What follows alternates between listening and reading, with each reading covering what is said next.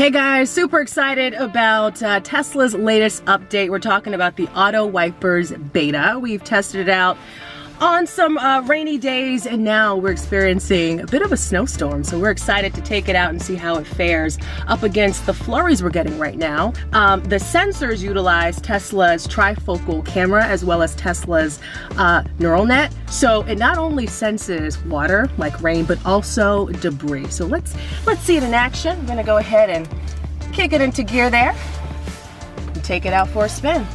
All right, so as you can see, if you can see, these flurries are flying. They're very light, but we'll see if the sensors and the camera are able to pick them up and kick our windshield wipers into gear. Ooh, it is snowy. Let's see.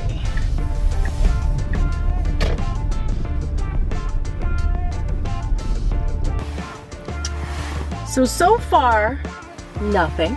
It's not wiping. I guess these flurries may be a little too light for these sensors.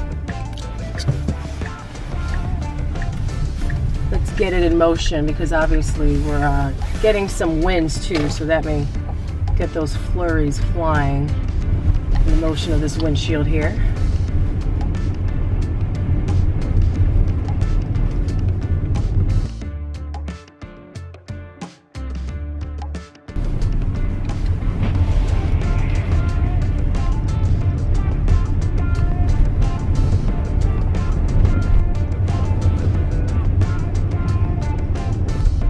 I guess we should have brought this out in the thick of the storm because I guess these flurries are so light that it's not really activating the Autowipers right now.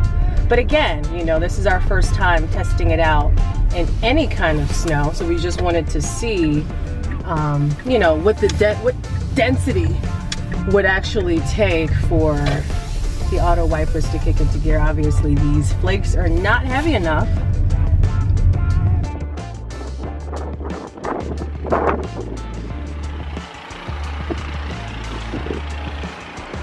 So that was our snow test of the Autowipers beta. As you saw, these flurries did not trigger the Autowipers to kick into gear. But as you did see, and as you still see now, there's a little residue on the windshield. It's not terrible. Of course, this is a test. This is the first Autowiper beta, of course, because it is beta. But I'm definitely happy that they've introduced it. And of course, we are really excited to see the improvements they make. Really fine, in my opinion, this much